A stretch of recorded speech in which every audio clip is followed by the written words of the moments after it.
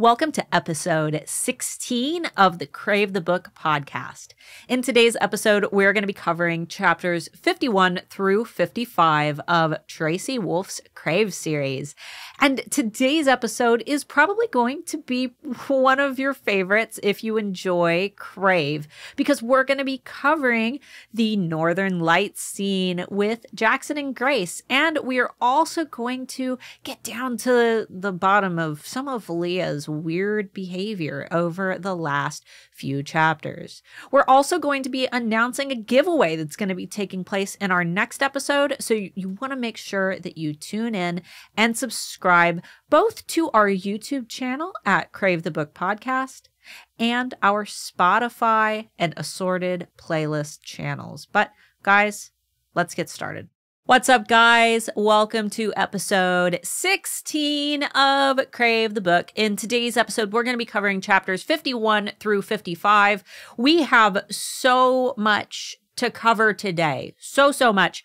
But before we get into it, we do have a couple quick announcements, both of which are super exciting for you.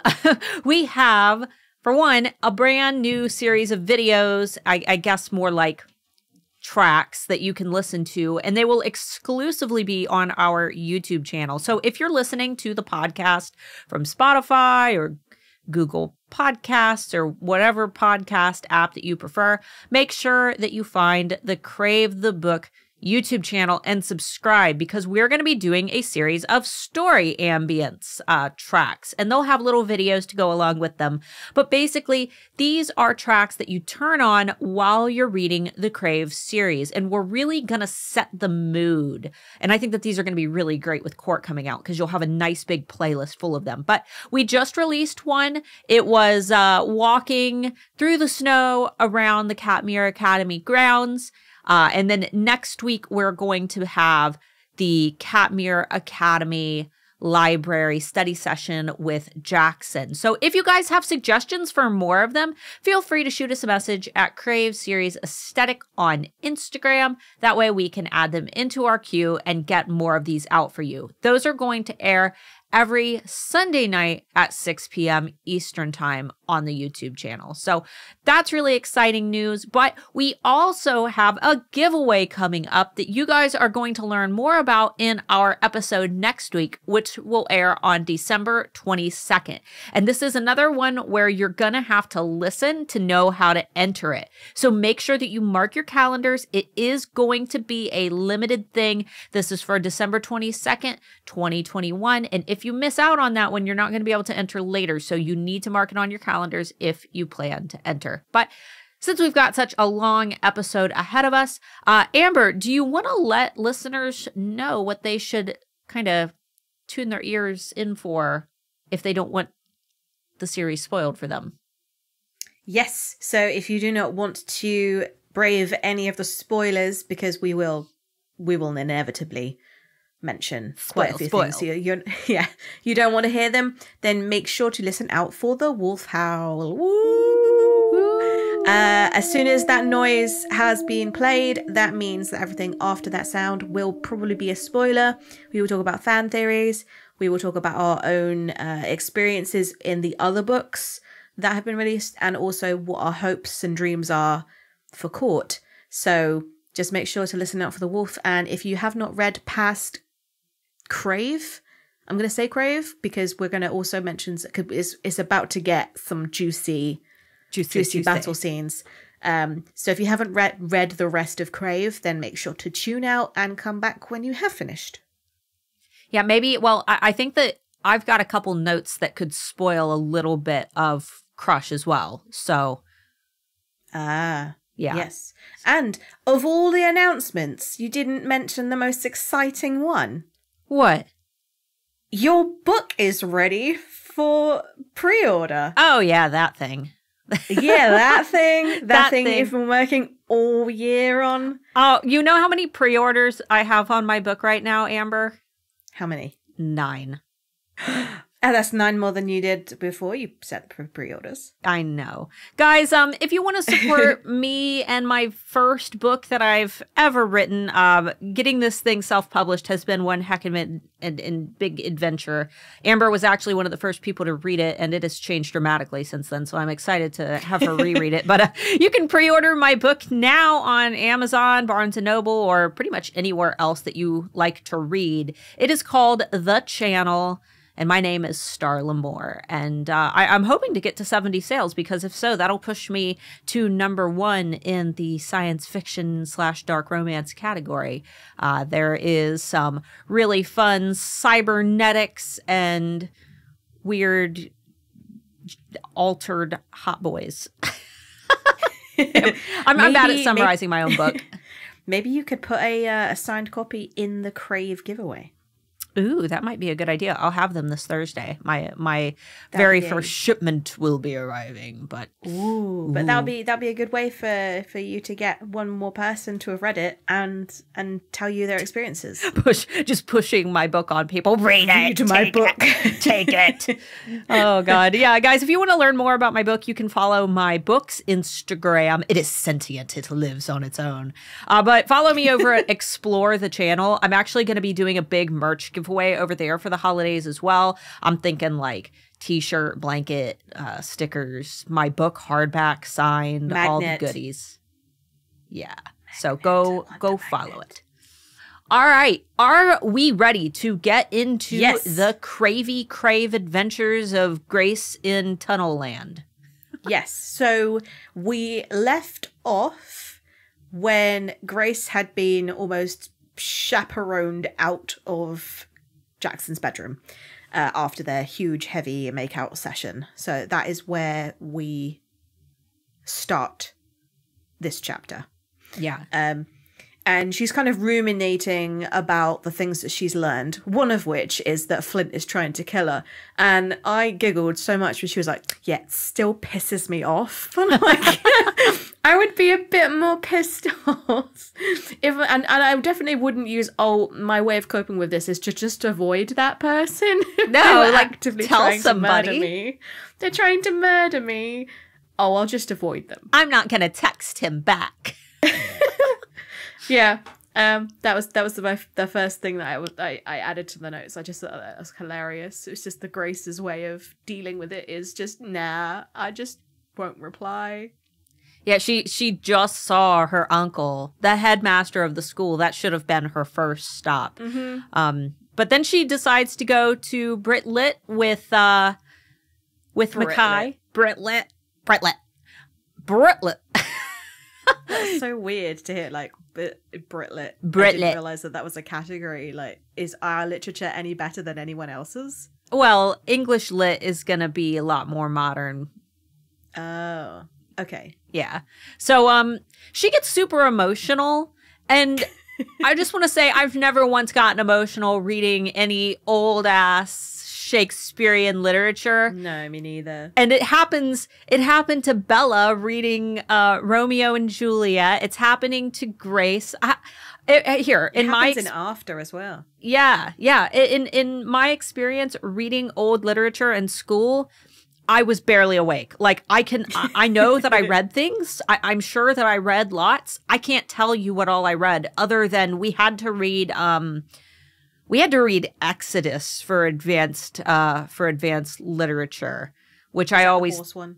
I thought it was very strange that we had to read it as literature, not as religious text. And it was crazy because we had a lot of Muslim students in my advanced English class, and they enjoyed reading it because it was like a cool thing where they got to experience, Christianity and compare. So it was a weird experience. But yeah, I could never get emotional. You just didn't connect. No, like especially the lines that Grace was reading. I'm just like, I would be taking a nap during these.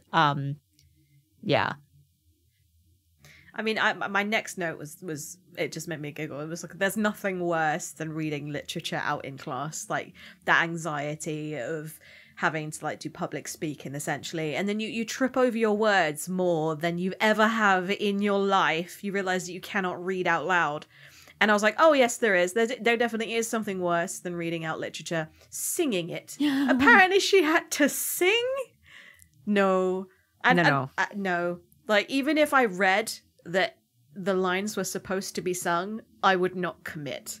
Oh, no, not at all. And, I part of my entire job, for those who don't know, I'm a business coach and course creator. And a lot of my job is reading scripts that I have written, to record in video. And I'm also going to be doing the audiobook for my own book. I read every single night. I read the Warrior series by Aaron Hunter to my daughter. And there are some days where I can read very, very well out loud. I can do the voices. I can get into it. I can go without tripping over a single word. But I have to be in a flow state to do it. And I don't pick what days I'm in a flow state. In fact, most of the time I have to go back, and my daughter will catch me. She is 9 years old and she'll be like, Mom, that's not what that said. And I'm like, oh, shush, it doesn't matter. But that's how my parents taught me to read. Out loud? So they would have the book and they would deliberately read the wrong word. Oh. And so that I would have to catch them out. And eventually I would just be like, no, this is wrong. And then I would take the book off of them and read it myself. And that's how I learned to read at the age of 3. Yeah. And I've read alone ever since. Oh, no. I saw your post in the YA group today. No, it was one of the things that truly I can thank my parents for. The rest is a no. But it's the one thing that I know that they did right. They read to me every single night, and I cannot fault them for giving me that love of books and the love of literature. And I gained so many things from it, like not just the ability to imagine, but my spelling is way ahead of what a lot of my peers have as their spelling. And I would read and read and read, but I devour books. I start on a page and then I will not stop until it's finished. I used to walk to work reading the books, like literally walking, crossing roads whilst reading, because I couldn't stop. And it became a bit too much of an obsession, and I did stop for a few years. There was even a point where I read, if anybody knows, the Gone series by Michael Grant. I read the first one, loved it so much that I walked to our Waterstones, which is kind of like your Barnes and Nobles. It even has a coffee shop in it. So I would walk there and I would wait for them to open, buy the next book, read that book, and then run back before they shut at 5 to be able to purchase the next book, read that overnight. And I would buy the whole series in 1 week because I was reading it so fast. And I was like, I'm not doing anything else. I'm not like washing my clothes. I'm not like doing any cooking. I have no life other than these books, and I need to stop. Yeah, I get like that. I have to have that discipline. Like, okay, I will do a load of laundry, and then I will allow myself to read after I've done these things. It's not something that you can do in the small chunks either. Like, no. You can't just go, oh, if I do this, I can allow myself 1 M&M. It's no, if I do this, do I get to read a page? But then the page could end on like half of a sentence, and you're like, well, I need to read the chapter. But then the chapter leads into the next chapter. You're not going to watch, I'm going to watch 5 minutes of a movie as a reward. Yeah. You're going to want to watch the whole movie. At least Tracy's chapters are good and short. That's one thing I really like, is that they're nice and short. It doesn't take very long to get through one, and then you can stop. I have to stop at a chapter. I cannot just stop in the middle of a chapter. That's terrorism. That's and the great thing that you noted here is that everything that we've read over the last, how many episodes has it been the same day in Crave? I think it's 3, 4. 3 or 4 episodes, because the chandelier, that was the same. That was like, yeah, Grace woke up, realized that creatures are real. That was the same day that the chandelier fell on her. When she woke up, right? She woke up, she went down. That was episode 12. And we're on episode 15. Like, it is, you said 83 pages since the chandelier accident. it is still the same day. I asked this question to our listeners, like when we first started the podcast. I said, it's in our quizzes section on the Crave Series Aesthetic Instagram. How long, like over what time period does the first book take place? It takes place in a week. It's a week. Yep. Crave is a week. And she falls irrevocably in love in a week. In less than a week. In 1 week. I mean, my book also takes place in a week, but my character is like, things are going a little too fast. Like, she at least acknowledges how toxic it is to fall in love so fast. Grace is all in. She's like, yeah, bite and drain me. Like, I will let him do whatever he will to me. Like, girl, like, slow it down a pace. You do you, but... Well, that was the whole chapter, was that she was just walking, and then all of a sudden Flint suddenly decides to join her and Mackay. Just jumps out of nowhere. And she confronts him. She's been ruminating about how she was going to confront him and talk about it if he pushed her, and she does it in quite an assertive way as well. I was quite proud of her. Good, yeah, for such a little wishy-washy character sometimes. Yeah, she's your notes. She said, aren't you the one who's been trying to kill me since I got here? And then he says, it's not for the reasons you think. If you would just trust me, what reasons? What reasons would she think? Like, why? I was trying to kill you, but don't worry. It's not for the reasons you think. Like, don't worry. It's for the right reasons. Yeah. Just trust me. Just let me kill you and everything will be fine. Like, oh my God. At least she acknowledges it. At least she's like, why the hell would I trust you after this? But then, Flint says to Mackay, don't leave her alone. But I interpret that as, don't let Leah kill her before I get the chance to, like, yeah. I love just the interaction with him and Mackay as well. It was just absolute racism. Oh, they were like, yeah, it was racism on the creature scale. Oh, talking smack about dragons and talking smack about the vamps. Like, I like that fantasy tension though, because I feel like we would not be able to like read it in any other context and it be okay. Like, if we read it in any other context, everyone would be uncomfortable. I would be uncomfortable.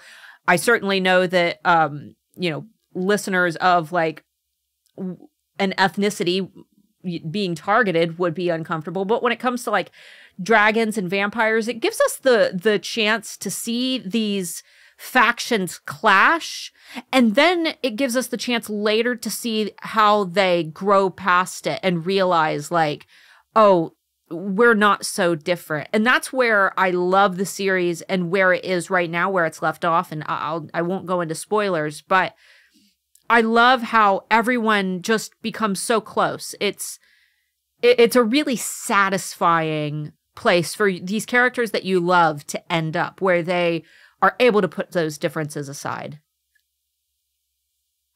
But yeah, I was laughing at the dragon. Get your hands off her, dragon boy. Oh God. Yeah. So eventually they leave Flint, and Mackay is walking Grace to art class because apparently she needs security guards. He says, nearly killed and killed are two very different things here. And I was like, wait, does that mean that there'll be no retribution for Flint, like attempting murder? And I went, hold on a hot damn minute. Jaxon's a murderer, freely walking around. Everyone knows he killed his brother. And I'm like, he's going to school. How many other people have killed other people? Is it just a school full of murderers and everyone's okay with that?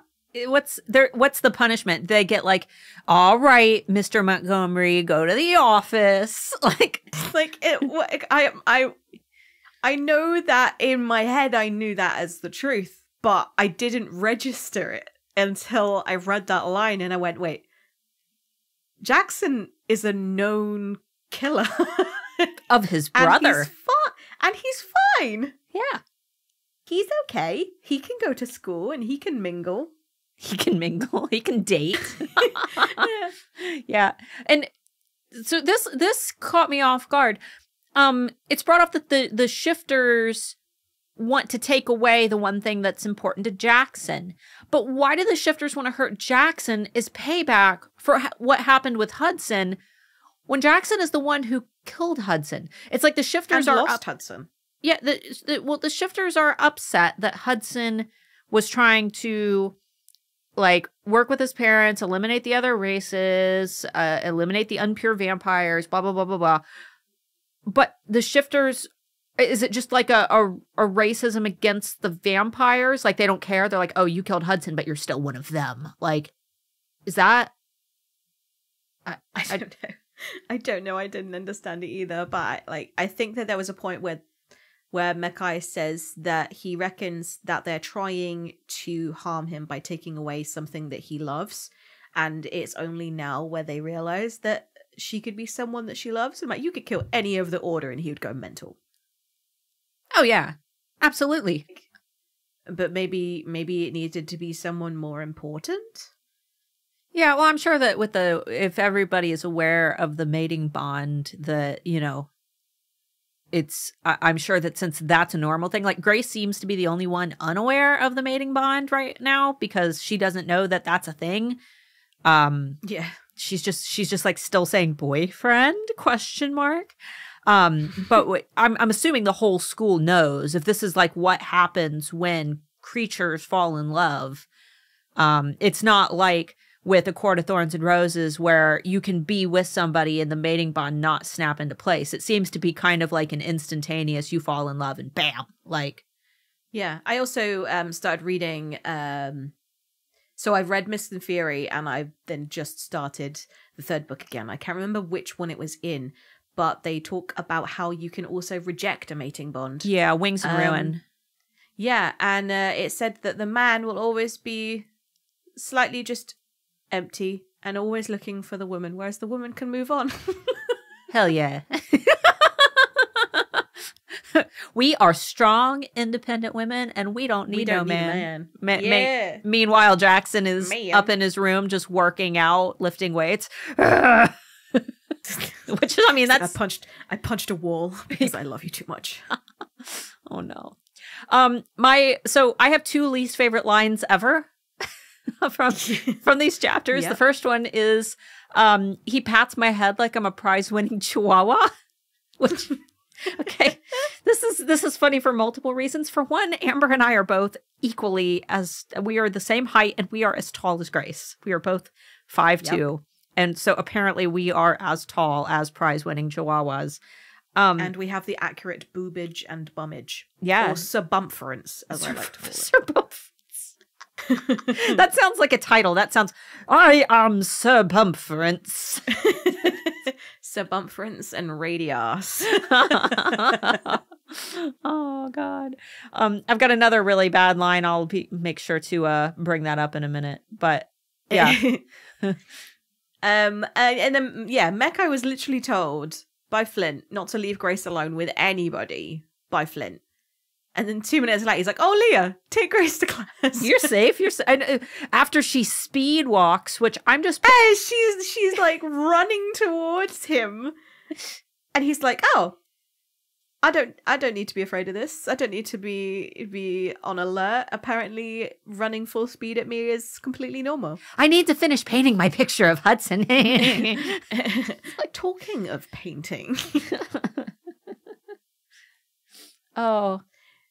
So then, yeah, I thought that was where we were going to leave it. But then you said the dress. And I was like, wait, dress wasn't mentioned. And then I had to obviously turn the page and start the next chapter. And we were in Macy's room. And apparently we're getting ready for this date because Jaxon says that he wants to show her something. Yeah, well, you know, if we would have ended our reading session there, it would have been a really boring episode because it was all just walking and talking and walking and talking. Yeah, we had to get to the Northern Lights scene. So first of all, the dress. I have a little bit of beef here with bookish box because their special editions that they did the pre-orders for, which unfortunately those are sold out. I know Amber's very sad because they were sold out before she got into the series. But Grace is in the red dress on the cover. I will flash. No. I'm going to flash the picture on the screen for our YouTube viewers. But yeah, they put her in the red dress. I'm like, she didn't wear the red dress. She wore the yellow dress. She wanted to. She didn't actually. No, she was too uncomfortable. She didn't want that one. So yeah.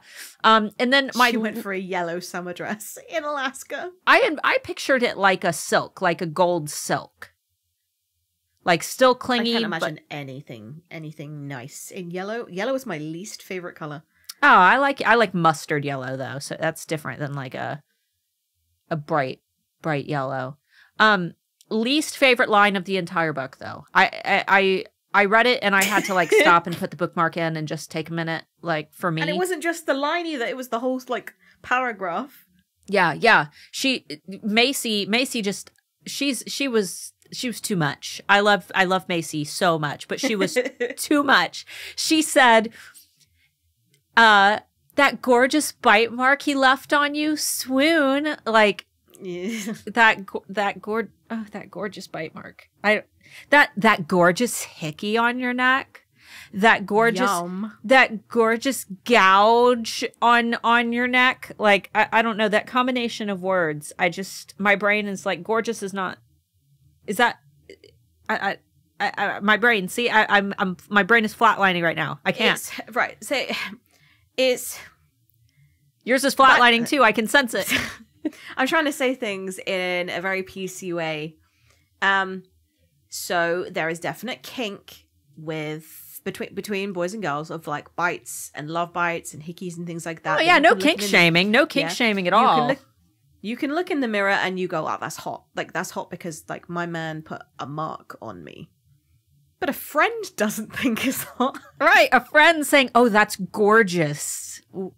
That's what's weird. Yeah. If you're wearing it on yourself and it's like that reminder, that's a whole different thing. But your cousin is like, oh, that's gorgeous. I'm like, oh God, no, Macy, stop. I don't want to have that conversation with any of my family members. No, me neither. I mean, I would be pretty embarrassed if they saw any of the bruises that I was left with, because it's very obvious. Those are gorgeous, Amber. Gorgeous. I love that slut stamp that's on your bum. Like, no, don't be looking from the flogging that you just received. Like you don't mention it. Like you can see it and you can have a little smirk to yourself. You definitely don't think it's gorgeous, but you definitely don't mention it. No, so if you want that's a secret thing. That's where you like get one of the day collars that you wear around, where somebody who's into it, they can recognize it and they're like, oh, I get that. But you know, most people are just like, oh, you know, that's a cute necklace. They must really like cats. Yeah, right. That's very cute. How alternative of them. Yeah. The thing is, Grace didn't really. So she's clearly not. There must be a word for it, because every kink and every fetish has a name, and I'm just a bit behind the times with some of them. But that she didn't seem to be reciprocative when Macy was teasing her or talking about it. She genuinely did feel teased. It wasn't something that she was enjoying, and I'm like, why didn't you hide it then? What, the bite mark? Or yeah, she was like, if you didn't want Macy to keep making jokes about it, then why didn't you cover it up? I mean, if it's on her neck, I guess if she doesn't want to walk around with like, I'm picturing it like higher, like on the neck. It would be probably hard to hide if it's. Well, I don't know, because she literally just had one from the hospital. How many does she have now? 2, but she covered the one up from the hospital because shame, but not from her partner. And then she's about to get another one. Uh-huh. Does he bite the same spot? He managed that? Yeah, do you reckon he like aligns the holes? Yeah. And the last one, I mean, we're not to that point yet, but I didn't make a note of it and I'm going to forget. She said something about he bit her throat. No, not the throat. That's not where you bite. Don't ever bite the throat. That's not even playfully, like kink lesson 101. You gonna die. Yeah, don't bite the throat. That's not it's a place. If you're doing breath play and you're choking, not the jugular. Oh. I even wrote it as well. So Macy leans in to I can't remember whether to give her a necklace or something or to help with her hair and earrings. Yes. And she says, "You smell good enough to eat." And I'm like, firstly, it's a bit weird of a cousin to say that. But then Macy is bi, so I suppose like. But that's her cousin. That wouldn't. Yeah, but it wouldn't be too abnormal for her to say that to another female. Like I say that to my male best friends. Like, oh my god, you smell really good. Maybe, but like if I say it to a girl, I wouldn't be like, oh, you're good enough to eat. It would be, oh, I love your perfume. What are you wearing? Yeah, there's a minefield. It was a very Alice from Twilight line. Yeah, but then I was like, do you think that like vampires also get that like taste when they lick perfume? Because it's all on everybody's necks. Yeah, it's tainted red. It's just like, oh, you would go to bite and then you would get that, like, you know, that perfume on your lips and you can't seem to get rid of that bitter taste for the rest of the day. Yeah. I can just imagine Jaxon like, I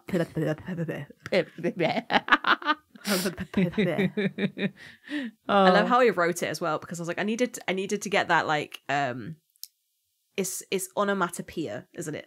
Where it's the word that describes the sound, and I was like, just went P-F-F-E-E-R-R-R.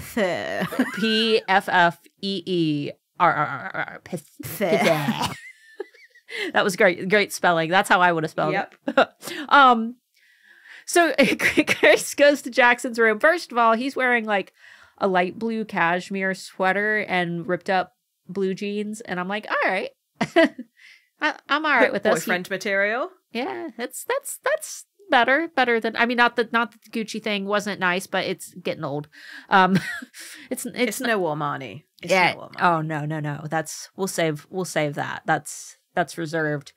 But so they go and they do all the Northern Lights thing. You know, that's everybody's favorite scene. I don't have a whole lot of commentary here because they're, you know, for it being everyone's favorite scene, there wasn't a whole lot of descriptiveness going on. Like, they didn't have a lot of dialogue during it. She just described them as dancing in the Northern Lights for like an hour, I think she said. But I did want to point out that if you guys play the Crave game on chapters, I went through this scene and you had to pay like actual money to tell Jaxon that you wanted to stay in the Northern Lights.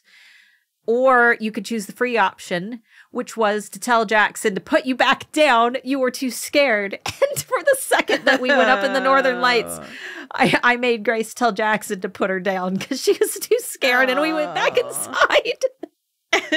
Oh dear. Oh dear. It didn't change. I imagined that entire scene to be like the dance scene at the end of Twilight movie with like the really rubbish emo music that now I've found you. I love that song. That's by like Iron and Wine. But like really slow. Like really, really slow, but for way too long. You're like, okay, we get it. You're dancing. Okay. Like if can you imagine being in the grounds of Katmere and just looking up and seeing like blimpy little Jaxon and Grace just with a blanket completely wrapped around her, just doing that little spin. They'd look like a Dementor. She's a big red one. I imagined her more like burritoed in there. She's Grace, do you need help? Are you okay up there? Oh God! Now I found you.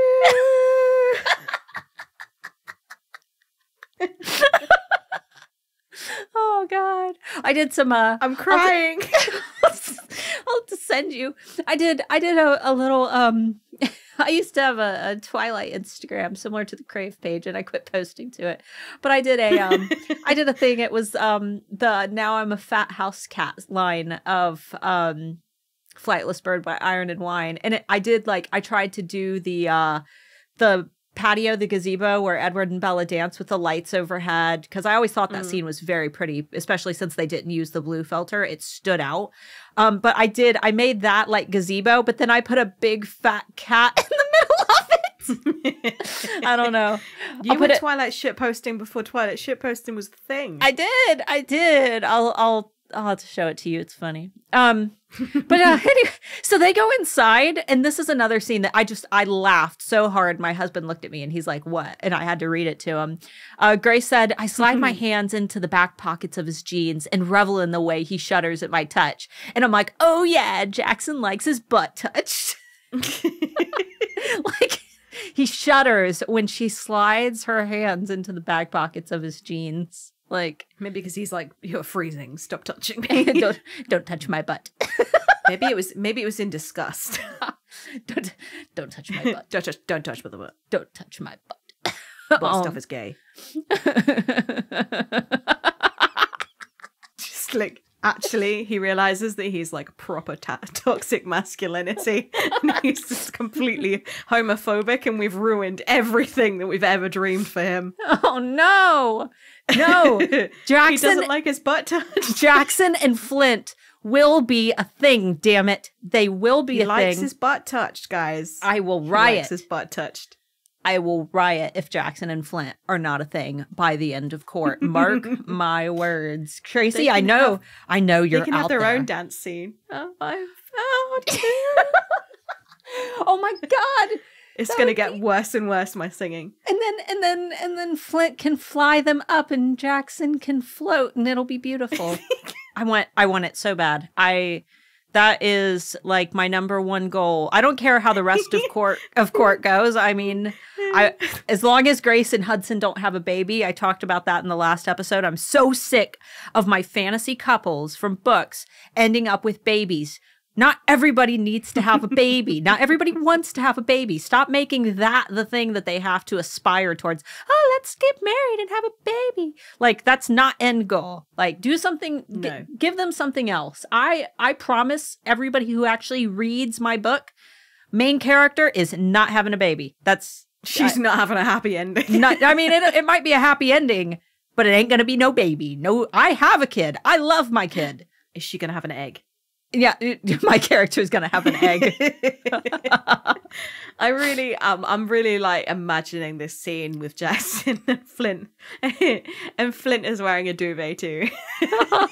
I want them like dragon duvet. I want them incubating their egg together. Like, they adopt an egg, and yes. I just want Jaxon and Flint like arm over each other, like just watching their little egg, like as it's like trembling about to hatch. And yes, we need some Tweak and Craig-esque artwork. Can we of them? Please, someone give me this fanfic right now. I'm ready for it. I am so ready. We will read it on the podcast. Yes, give me the Flint and Jaxon. Flaxen hair. Yes, the flaxen. I want it. So here's a little tidbit. For those who don't know, I actually used to be a jewelry designer. You can still find my work by searching Art by Starla Moore. But I created fantasy-themed skeleton keys for a long, long time, almost 9 years. And I quit doing it because I got too busy. But yeah, so when Grace receives the Mystic Topaz from Jaxon, I did a little bit of pricing today. And a Mystic Did you actually? Yes, I did. A Mystic Topaz from a big jewelry store is going to run you around $300. However, there is a prettier stone that has the exact same look about it called a Vitral Medium. It is spelled Vitrail Medium. Look up that stone. If you can get your hands on a Swarovski crystal Vitral Medium, you're going to pay a couple dollars for it. It is a real crystal, and it is the exact same colors. They are very pretty. So if you want your own Jaxon crystal necklace, you can get a Vitral Medium crystal for pretty cheap. I would recommend hopping on Etsy and finding a small artist to support. Also because I'm an Etsy coach, so obviously. But yeah, if you want your own Jaxon necklace and you don't want to pay an insane amount of money for it, which, you know, $300 isn't that much for as much money as Jaxon has. And when Grace is like, it probably costs more than my whole outfit. And I'm like, I mean, I guess $300 is a lot for an outfit. I'm like looking at my outfit right now, trying to decide how much my outfit costs. You're only allowed to buy it, though. You're only allowed to get those stones and make a pendant if you're never to speak of them ever again. Exactly, yeah, because she says, I never want to take it off. And then we never hear about it ever again. Ever. Where is this necklace? I don't know, but I have a fan theory that it's with her phone. Because she comes back and she can't find a phone either. But that's heading into spoiler territory. Ooh, maybe since she was wearing it when she went into Gargoyle Land, we'll just leave it at that. Maybe it's still there. It's on the dresser because she hated it. Yeah, it's just sitting there. She's like, oh, I can't wait to get this thing off. Oh, all right. So Jaxon just conveniently, he like has some hot tea ready. He's like, here, Grace, have some tea. Leah dropped it off. Yeah. No. Yeah, because they had a whole conversation where Grace is trying to appeal to Leah's sort of humanity and says that she should try and make amends with Jaxon because Jaxon misses her. So all of a sudden, she has dropped off her special blend of tea. If there's special in it, it's either got weed in it or it's gonna poison you. I just that's just how it is. I mean, so nobody wants that special K cereal. That's Katmere. Yeah, no special K. That's for any countries who don't know what special K is. I mean, I even noticed when she was describing the way that the tea tasted, she could identify certain flavors. And knowing that Grace was brought up on tea, her mum making tea, she was able to identify certain flavors. And she wasn't able to identify what was in this tea, which immediately is suspicious. And she says this tea tastes spicier than the one that she had before. And I'm like, spicier. What could it be, though? What did she... Pepper. Bleach. Love a bit of that habanero tea. Tide Pods. Bleach. Just one Tide Pod. I didn't quite register that. I love me a nice Tide Pod tea in the morning. I like the free and clear ones that don't have the parabens and dyes. Yeah. Oh yeah. I like the beads. Delicious. The little beads, the little pearl beads that you put in there. Oh yeah, the Downy Unstoppables. I munched on them with some milk. Eat it like cereal. Delicious. Yum yum yum. Children, please don't eat Tide Pods. We us, for all the little ones listening, all three of you, I'm sure that there is at least a couple children listening to the podcast. It makes it very hard for adults to get Tide Pods that we can open. I am unable to open the childproof locks that they now require. Not you will kill yourself. You're making my life difficult. You're making my life difficult. I cannot get my Tide Pods open. I just need to wash my towels. Yeah. Anyway, we never had that issue in the UK. We were just sat here laughing. Because y'all are smarter. Our kids, I swear, there's something in the water. Fabric softener. Anytime I've had people ask me, they're like, "Oh, Starla, you look so young. What's your skincare routine?" And I'm like, I rub a dryer sheet on my face every morning to remove my wrinkles. And then I eat one pine cone every afternoon. It does wonders for my digestive system. I wonder how many people have actually tried to like, they might say no to the pine cone idea and go, no, that was a joke. They might genuinely try the dryer sheet. The thing is, I don't think eating a Tide Pod will kill you. Rubbing a dryer sheet on your face will probably just make you smell good. That's just funny. So, and it's a waste of a dryer sheet. It is. It is. That's very wasteful, guys. Don't waste your dryer sheets on... Speaking of wasteful. Yeah, for real, Grace. Grace only drinks half her tea and then lets Jaxon drink it out of her anyway. Jaxon drains his tea, though. He good old college chugs that tea. So he can't eat strawberries, but he can drink tea. Apparently, yes. Okay, so it's just solid. He's a baby. Yes. So if we gave him like puree, some like maybe is it like applesauce or like, do you have mushy peas? Yeah, I mean we don't eat them. Mushy Babies peas? do. No, we have them with chips. Ew, Fish, no. chips, and mushy peas. No. I can't think of anything worse than mushy peas, but people love them. What's the line? Can he have ketchup? Can he have applesauce? If he took the strawberry and pureed it, could he eat that? I want to know where the tea. I mean, ice cream that melts into a liquid. I have questions. Yeah, what is the line? Yeah, but apparently tea is fine, and he guzzles unless it's made by Leah, apparently, because all of a sudden Jaxon bites her. They're having a lovely horny time. And then he's like, "Get away from me. Nom, nom, nom, nom, nom, run." Yeah. And then Grace compares evil Jaxon to a B-movie vampire.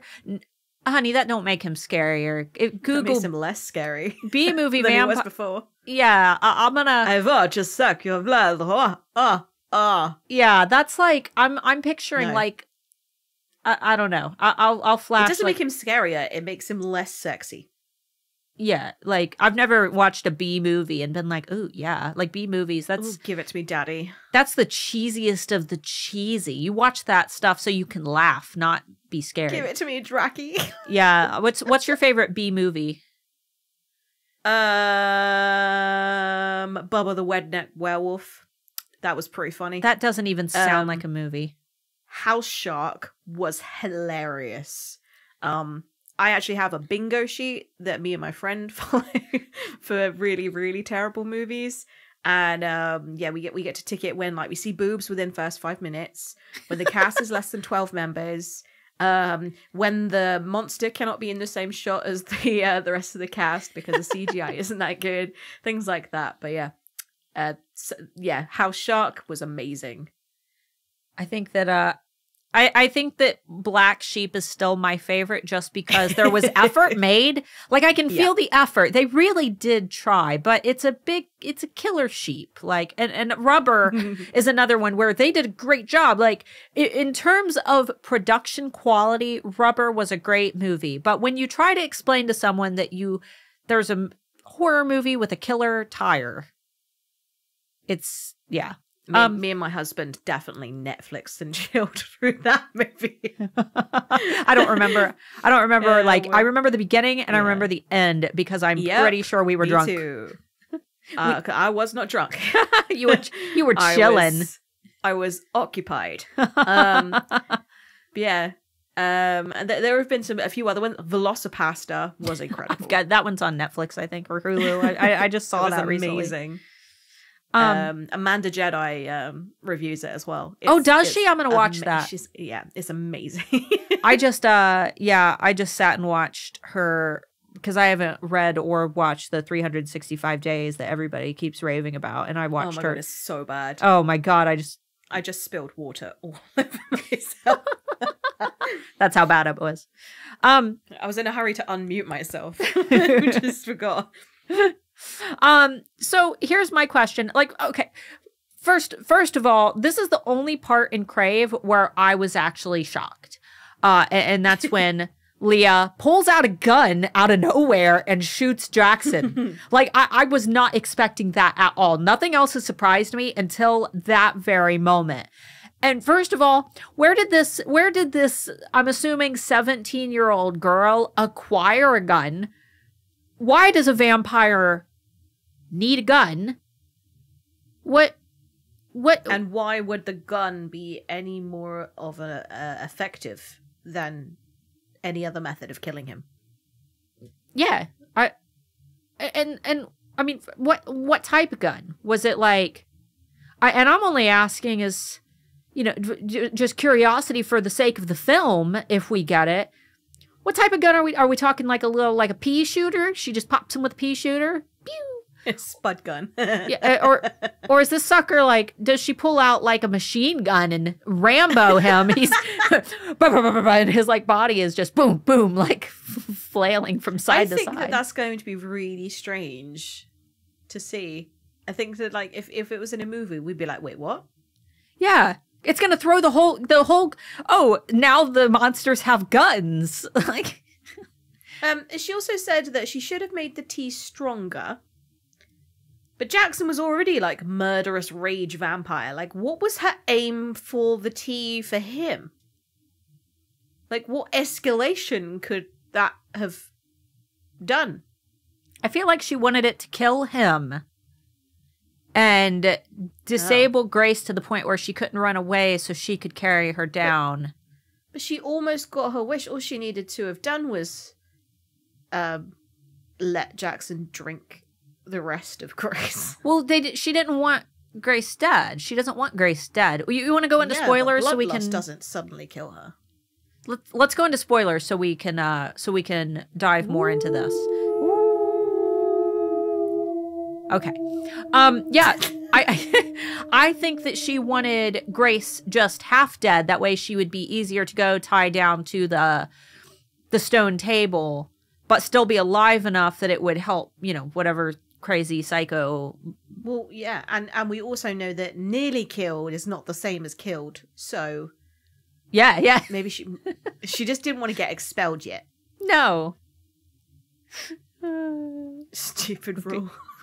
She doesn't want to get detention. You're just like, do you reckon it's in like the school rule book? You know, when you do like dress code, like students should always maintain like decorum outside classes. Any humans that come into the school, we should look after them. Nearly killed is not the same as killed. Art classes.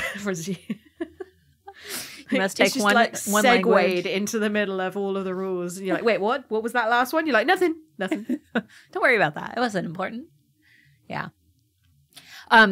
So, more on spoiler topics. Yeah, Heather got mentioned in this one, right at the beginning, where Grace sends her a text and she takes a picture. She sends her a picture of herself in her costume for like drama class or something.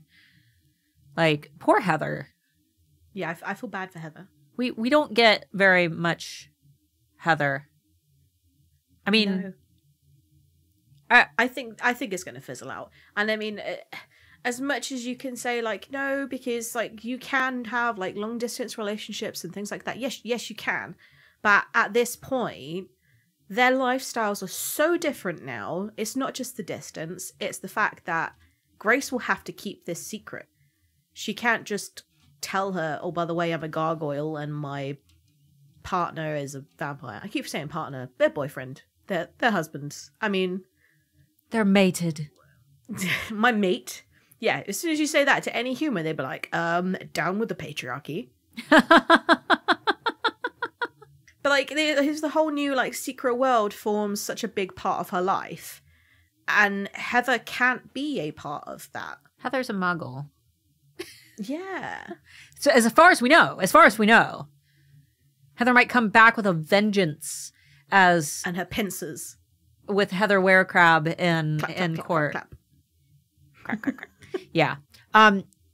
I think that Heather is... I think that she was used as a plot device to show Grace fully distancing herself from the human world. I think that she was used as a representation of Grace letting go, even though it's hard, even though it's painful.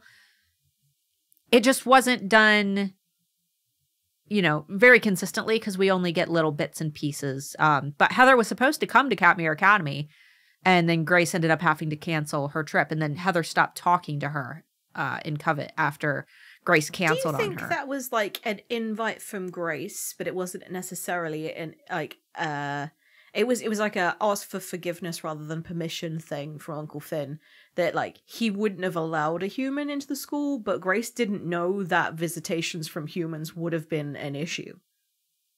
Yeah, well, I don't... She gets warned within 3 seconds of being in that school by Jaxon, like, everything here is here to kill you. They wouldn't be able to have a safe interaction with Heather at the school. No.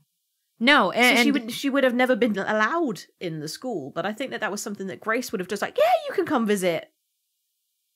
Yeah, and it would have been a better way to go if she would have just been like, hey, headmaster says that you can't come. I'm sorry, I didn't think it was going to be an issue. And obviously, I mean, they could have met and stayed in, what's the other town? Healy?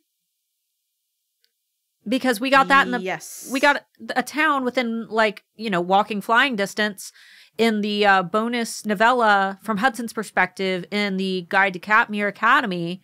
There was a town that they were walking through. They couldn't fade back to school because they would have been seen. They had to walk part of the way, which means that there was a town there with people. I'm sure there was a hotel. They could have just stayed there. I don't know. I don't feel like Grace is putting very much effort into the friendship. She's not.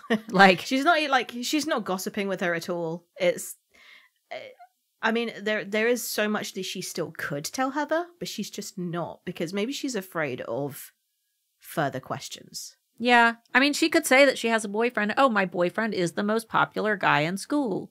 He's an emo kid. He likes My Chemical Romance. Like, that's enough.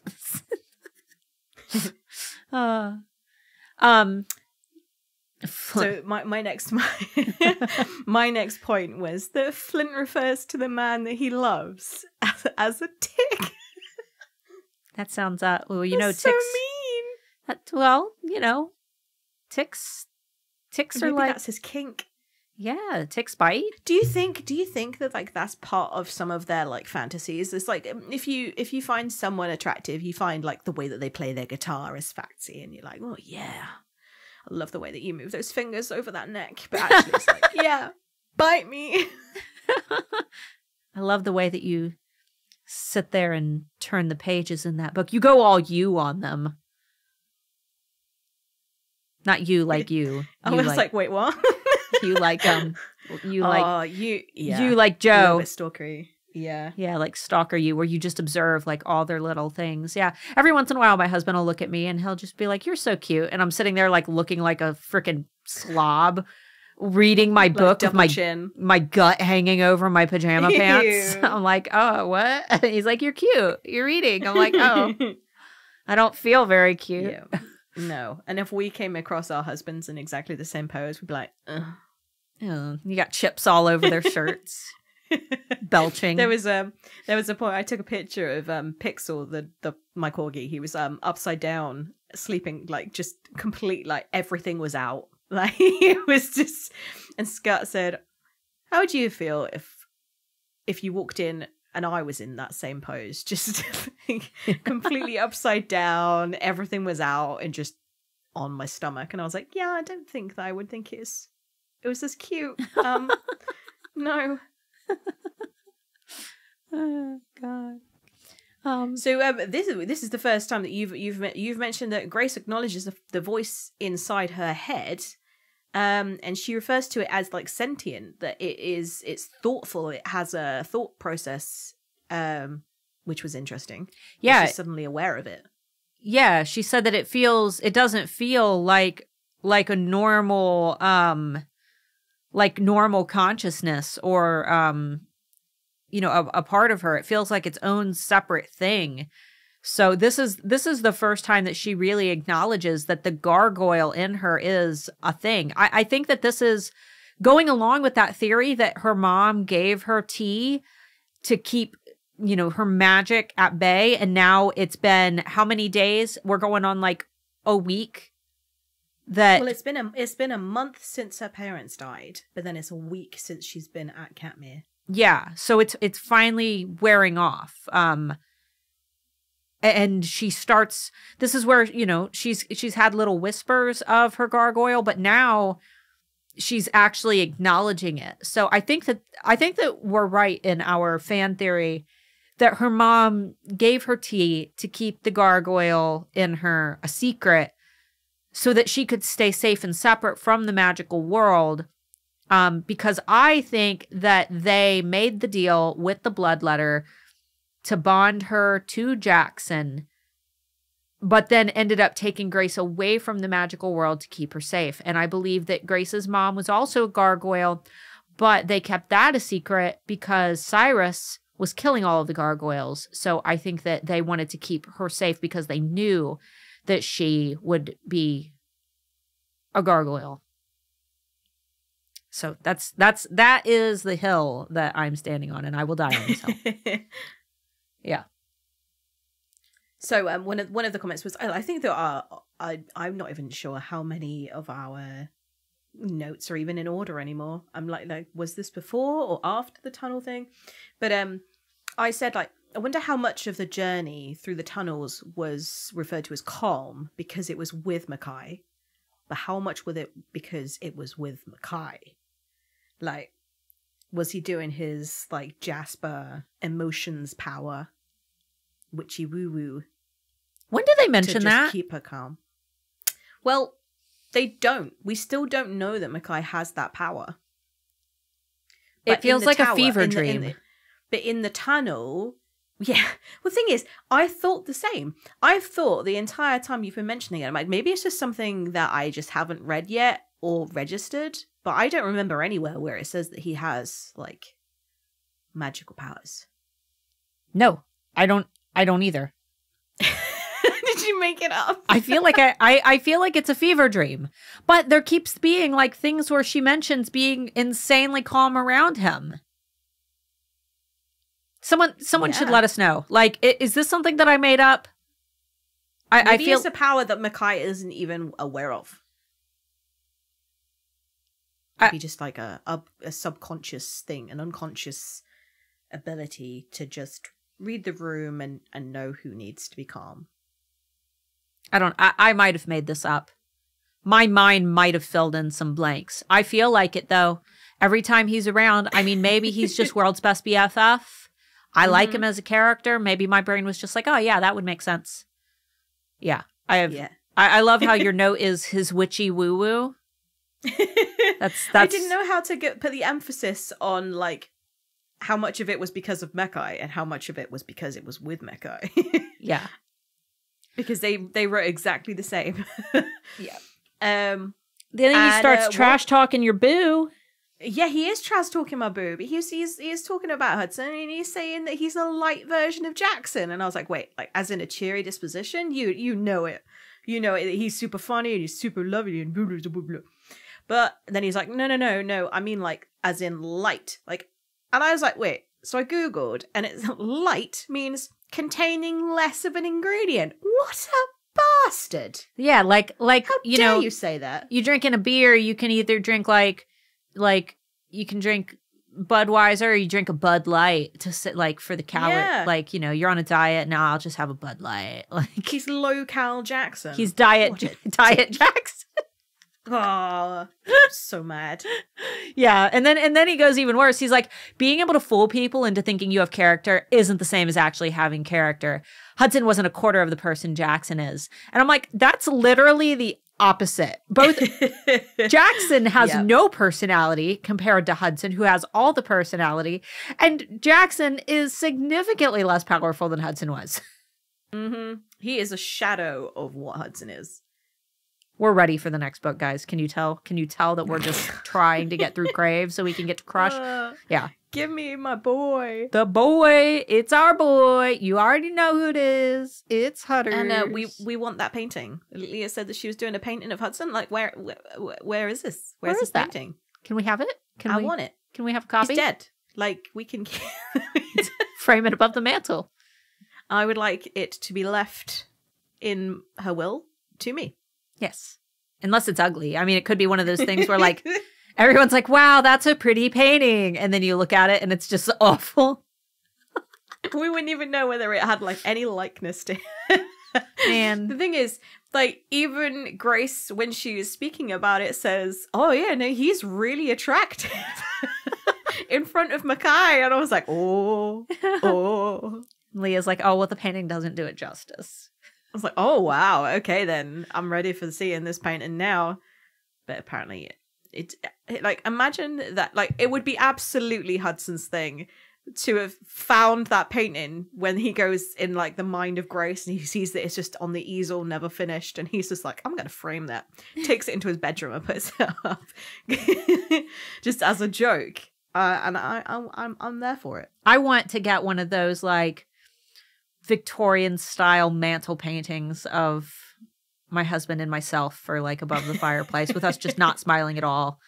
You know, because they couldn't. Yeah, and you should get Issy and Amy in the dog with like the Renaissance kind of like suit. Oh my god, that would be amazing. Absolutely. I'll note and that. Bubba's, like the whole family, just with like big Victorian ruffs and like timepieces. Absolutely. Over the fireplace. Statement piece. Yeah. So during the conversation with Leah, Grace is like, oh, she turns her face away from mine, but I can tell she's biting her lip, obviously trying not to cry. And I'm like, no, you idiot. She's poking herself in the eye to make them water like a psychopath, whilst not believing your luck that you've given her an easy target. You're such a moron. Yeah. Like, I'm so sad. And do you reckon like when she's like biting her lip, do you reckon she's kind of like biting in a laugh, you know, like when she's like, what an idiot. Like she's doing that like method acting where she turns her head away suddenly because she's suddenly so distraught that she cannot look in your eyes. And poor Grace, she's like hugging her, she's like, I don't want to let go. I always learned never to be the one to let go first. And Leah's just like evil bitch Leah. And I did put like, oh yeah, making plans isn't Jackson's modus operandi, and I said, yeah, bitch, what's yours? Plot, roofie tea, and stab and shoot. I was like, wow, she flips on a dime. She really does. Like, we had our suspicions all along, but she went from like just pretending to be a friend to sudden psychopath. Yeah, and you know, reading it the first time, it was like, well, she might be okay. She's acting sketch. But I really did think that she was meant to look sketchy, and I was just like, oh, you know, they're just trying to make us think that she's sketchy. No, she was the bad guy all along. Yeah. Bitch. The Leah hater.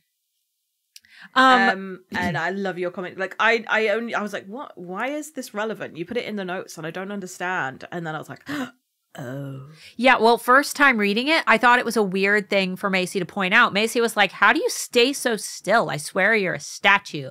It barely felt like you were breathing while I was putting that earring in. And like first read through, I was just like, that's okay. Second read through, I'm just like, oh, it's the tea wearing off. Yep, and it would also explain how she's so good at art. And her artwork is like slowly getting better because she suddenly has a steady hand. Oh. Look at you. Look at you figuring things out. Yeah. Well, you cannot paint or draw when you've had like 16 cups of coffee and you've got all like shaky fingers. But I was like, okay, she is the clumsiest person ever. And I'm wondering how much of that is because she was drugged. And she's just been living her life drugged because she becomes quite coordinated in future books. Yeah, quite coordinated. And also she, being a gargoyle, she would have a low center of gravity. Yeah, I mean, can you imagine, like, I remember when I was pregnant, I mean, that was 9 months to adjust from being one weight to being a tremendously heavier weight of a person, and my balance was so bad. I would bump myself against things, knock into doors because I wasn't used to it because it happened so fast. But with Grace, it's like it's going to be an overnight thing where one day she's just like, bam, you're a gargoyle now. She's suddenly coordinated and can actually navigate her world. I mean, then again, she does struggle to fly. But wouldn't you? I mean, it's kind of like a Court of Winds and Ruins when she's learning to fly, and she speaks about how there's like that fear. As an adult, you have that fear of falling, whereas as a child, you don't have those apprehensions because you've never fallen that hard. Yeah, it's children bounce. Module 1 of Handmade Alpha Academy. You build that. It is the reprogramming of your brain. Your brain has to either fail for your neural patterns to change, or it needs to see someone fail at it. So, for example, you might not personally stick your finger in a light socket and feel yourself get zapped and know not to do it, but you could watch a younger sibling do it and then see them freak out and realize, oh, maybe I shouldn't do that. Same as like watching Final Destination movies and then not like driving behind a logging truck. Like you see it once and then it is forever a part of your brain. Yeah. I refuse to do anything too exertive, like running wise. And I know people say like, oh, this because you're just not very active. And I'm like, no, I genuinely have a fear of falling and breaking my arm, because every time I have broken my arm or sprained my wrist or hurt myself, it is being during doing strenuous exercise or running or like running backwards. That was how I broke my wrist the first time. And the fear of heights is the inability to control my own body. It is that I don't trust that I am coordinated enough to stop myself from falling or stop myself from hurting myself. So that is an absolute understand. Like I completely understand when somebody says that they're afraid to ride a horse, and I'm like, yeah, because it hurts when you fall off. Like really bloody hurts. I still now to this day, like I get like that phantom pain in my wrist. And I'm like, if I break my wrist, I have to take like 8 weeks off of work. And that's not just I get to have 8 weeks not at my job. It's I lose 8 weeks of my livelihood. I lose 8 weeks of my absolute pride and joy of my business. Yeah, because Amber is a business owner and she draws for a living, for those who don't know. I literally couldn't do it for 8 weeks. And then even then, once they've got the cast off, it's not like a sudden, oh, I can now use my arm again. It becomes a training process to train your muscles and your tendons and your ligaments to make those movements again. And there is some mental block there that whenever I go to run, I am afraid of pushing myself too hard in case I fall over. Yeah. Talking of fear. Grace is apparently, she says that she's not afraid of heights. And I'm like, that's because she can fly. In my Crave game, I did make her afraid of heights, though. Put me back down, Jaxon. Did you? You put me down this instant. Gee, sorry if you ruined the romantic night and Northern Lights and stuff. Yeah. The blimp. Yeah, the blimp. Just when you started, it's like, oh, I'm not flying, we're floating, and I just snorted. I was like, blimp. And then she said, this is a ride of a lifetime, and I was like, you wait until you get Hudson. Ride, Grace, ride. Yeah. Oh God. Yeah. So those are all of our spoiler topics. Should we move on to our fan poll and questions? Did you set them up? I did, and we got so many responses because I did it hours ago rather than waiting right before. Okay, so she's ahead of the game. Ahead of the game today. I'm motivated. Okay, so first question was, speaking of which, the reason that I'm motivated is because my book is done. That's why I'm so motivated. I had free mental space. There was some vacancy. All right, so fan poll. What part of Crave freaked you out more? Jaxon going feral after drinking Leah's tea, or Leah shooting Jaxon in the heart? Because I remember when I read both of those scenes, like Jaxon going feral, I was just like, this is like the second time that he's gone feral. Like, it's old news. But then Leah pops out and shoots him. Like, I wasn't even surprised by Leah appearing and being, I'm the bad guy all along. I wasn't surprised by that. But then she pulls out a gun and shoots Jaxon, and it all happens in one line. Like, and in the heart as well. And at this point, we don't even know like what the physicality of a vampire is, like to know what actually does kill them. Yeah. I was like, oh shit. Like, yeah. Like what would kill them? Do we know? How did Jaxon kill Hudson? I guess we never find out. The sword? The sword? I'm just like, why did Hudson have a sword? It was one of the... items for something. Where did he find it? He needed it for something. His item. Okay. It's okay. It's a secret item, Amber. It came to him in a time of need out of the sorting hat. It's the end game item that you need to defeat the final boss. I like to think that he came alive and then just found a suit of armor and went, yeah, I'll allow that one. I'll take that one. Listen, it's not even a real one. It's like one of the ones you buy at the mall that's dull that you hang on the wall. Yep, and that's why Grace actually did survive. It was because she went, no, gargled it up, but actually there was no threat. What? It was just going to bonk him on the head. It had like plastic crystals in the hilt. All right, so what do you think the audience said was more shocking? Jaxon going feral or Leah shooting Jaxon? Leah. Yeah, overwhelming. So drinking the tea, it was 35%, and Jaxon getting shot was 65%. So, all right. So, and next is our question to the fans, and that was, if you were dating Jaxon, would you trust him enough to let him bite you? Would you? Firstly, I wouldn't be dating Jaxon. But if I was dating Hudson, I would absolutely trust him to bite me. But I think it would be more of a curiosity thing rather than a trust thing. It would be I want to know what this feels like. And obviously, like, being that teenage age, you kind of want to experiment and like explore yourself anyway. So I would be interested to just see what it felt like. Even if it was painful, I'm not too afraid of pain, except obviously breaking my arm. But I'm not afraid of pain. Like, I've got piercings, I've got tattoos. I'm good with pain. I think that I would be jumping headfirst into that like experience just to see what it felt like.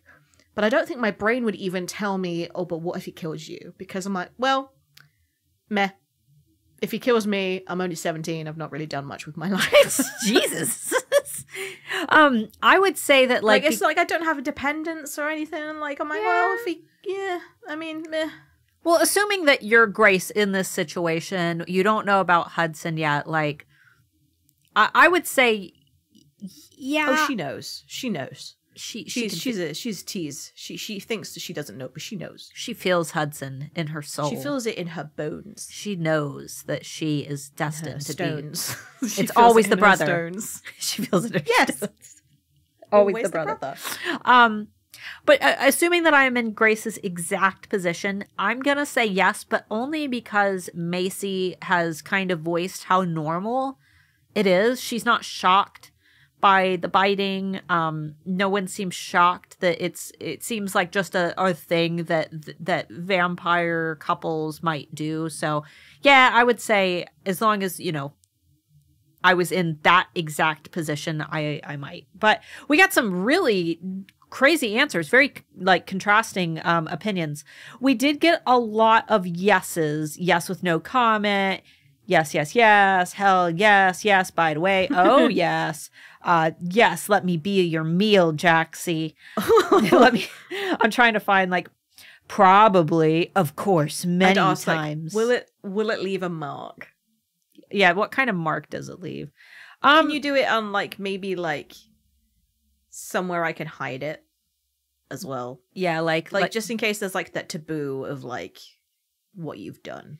Yeah, I'm like almost 30. I don't want like if my husband's gonna leave a hickey on me and I gotta go into my kid's school the next day, like Yeah, and also don't do it in a place where it genuinely is going to hurt for the rest of the time where it's healing. Yeah. Like I know somebody who she likes them on her nipples, and I'm like, no. Ow, no. It's rubbing on your bra. Yeah, no, stop. Stop with that. Let's see. Okay, like a knee hickey? Could you? Ooh, a knee hickey. Does it have to be like I've never given a hickey in my life? Does it? I'm a hickey, not a hickeyer. Does it have to be on like soft tissue? I think it depends on the person. Some people they leave really easily. Some people they don't. My skin it usually like disappears within like a couple hours. But I've like when I was a teenager, I like dated guys who they would last for like a week just because I think that it's, I don't know, maybe it's like thickness of skin, because that's all you're doing is you're just pulling the blood to the surface of the skin. Yeah. So I don't know. Let's see. One person said, I'm into some kinky shit. So yeah, probably. But let's get into some of the more obscure answers and more logical ones, I would say. One person said, I mean, for me, starting all this stuff bites at least 4 months, like into the relationship. Mm-hmm. One person said no, but Hudson could drink me dry and I would thank him. Yes. Let's see. But he's mine, guys, so no. Finders keepers. Let's see. Before I met Hudson, yes. Right now, not so much. Yes, but only if we'd been together for more than 4 days. Yeah. A lot of people. She does jump into things a lot. Yeah, a lot of people said that 4 days is like that. Not after 4 days. Too soon into the relationship. Yeah, it's, you know, I would say it's about an even mix of people saying yes and no, though. So that's interesting. And I can't decide if it's because everybody loves Hudson or if it's just because it happened so fast. And I would agree. I feel like, and he didn't even really forewarn her as to like what it would feel like. He didn't really prepare her. I mean, like for example, if you're a virgin and you've not done anything and you've grown up in a world where none of that is actually something that people do. You've grown up in a world of humans. You don't know what vampires can do. So I would be really I would be jumping into it interested and curious, but I definitely wouldn't be jumping in thinking, oh my God, this is going to be the best experience of my life. I'm going to enjoy it. It's going to be basically like having an orgasm. Like, I wouldn't know any of that going in, but I would be interested to see it because it would be such a big part of my husband's or my partner's life that for me to be able to give up that aspect for him to go out and drink other girls, I would be conflicted. I'd be like, okay, like, let's see if I can get past this and let's see if I can be that person for you, because I might enjoy it. But if I don't enjoy it, I'm going to have to make some compromise somewhere because you still need to live. I think that they need to have like the Anna and Christian Grey sit down with the contract. Like, check the boxes for what you find acceptable to you. Bites on the neck, bites on the wrist, bites on, I don't know, where else? Elbow hickey. The knee hickey. Yeah. All right. I think that's it for this episode. Unless you have any last minute notes, Amber. I have nothing. Perfect. Well, except I'm very excited because it's my favorite part coming up. What's your favorite? Bye-bye! The dungeons. The dungeons is my favorite part. I thought you meant that. In the book. Not the bye-bye! It was my favorite. Yeah, when Amber was here. When Amber was here in the US. We always end the episode with the bye-bye. And Amber, we were sat right next to each other. We've never seen each other's faces when we've been doing the bye-bye. And I can't even say it. Apparently I look like a robot or like a robot chicken with like the bye-bye. And my eyes really went high and like, yeah. You know when a chicken squawks, but its expression doesn't change at all. Its mouth just opens and it goes, bye-bye. Oh God. Okay. Hey, everybody. All right. You know how you guys all left the garlic mushroom emojis on our Instagram, Crave Series Aesthetic. Yeah. You guys, now you got to leave the chicken on all our posts. Every time we post something, leave a chicken so we know that you were listening. And next week's episode, we're going to have a giveaway. Yeah. What are we gonna give away? Are we gonna give away like a hoodie? You wanna do a hoodie? I don't know, but I'm thinking that if you give me enough time, you might even get an original by Amber Marie. Oh, you wanna do maybe dragon? Let's just I've never drawn one. Yeah, try to do us a flint, things. like a green dragon. Oh, I will do you a flint. Do you a flint. She'll do you a flint. She'll do you a good flint. Yeah, we'll do we'll do some good stuff though, guys. We'll probably do some Crave themed swag that you won't be able to get anywhere else. Again, we do not sell that merchandise. I know you see a lot of it kind of circulating on Etsy and stuff, but we've talked to Entangled Teen Publishing, and they do not allow you to just create Crave merchandise and sell it. Just be careful if you guys do that, because ultimately they do own the copyright on the Crave themed merchandise and the Katmere Academy logo. So just be safe, guys. Wouldn't want to see any of you get in trouble, nor is it fair to Tracy and Entangled Teen to have their intellectual property sold. So that's Starla's little PSA for the episode. But the stuff that we give away, we've already approved with Entangled Teen, and we'll contact them and see if we can get them in on the giveaway as well. Maybe we can get a merch box from them to give away too. So that's going to be next week, December 22nd. Mark your calendars. We'll explain how to enter in the episode. So make sure that you tune in. That is going to be kind of a limited thing, so don't miss it. Make sure that you listen to it that week, because you'll likely only have a week or two to actually enter the giveaway. And if you miss out, you'll have to wait until we do another one. And then lastly, guys, every Sunday night at 6 p.m. Eastern time, there will be a new video posted on our YouTube channel exclusively. So make sure that you subscribe to Crave the Book Podcast on YouTube. I'm going to be releasing a series of ASMR videos themed in different Crave environments. Right now we have one up that is walking around the Katmere Academy grounds, and it's got like snow falling and birds and snow crunching occasionally. It's really ambient and nice. And they make good Yule logs. If you like putting something on your TV for the holidays, just kind of have as background noise, then it's going to be good for those as well. And next week's episode is going to be studying in the library with Jaxon, going on a study date. Ooh, yeah. Do you like listening to those, Amber, while you work? I love listening to them. However, some of them get really samey. So you can go for like a 4-hour one. And there is only so many book flips that I can hear before I absolutely go mad. And I think that's only because I'm usually contributing myself to the noises. Yeah. So the noises don't quite gem.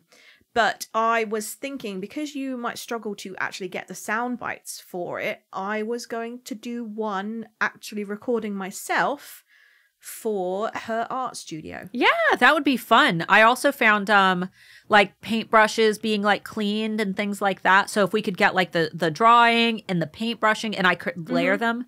The library one is really cool. I have the bell going off very muted in the background, and then you hear the doors opening of the classrooms outside and the students leaving the classes, and then you hear the doors shutting again where they've entered their next class. There's a lot of good, I would say that there are at least 10 layers of sound in those, which is what makes them so immersive and dynamic. So yeah, that one's going to be a lot of fun. Okay, cool. Awesome. All right, guys. Well, thanks so much for listening. Bye-bye on 3 as well. Everybody has to join in on the 3. All right, everybody ready? All right. You count down, Amber. 1, 2, 3. Bye-bye!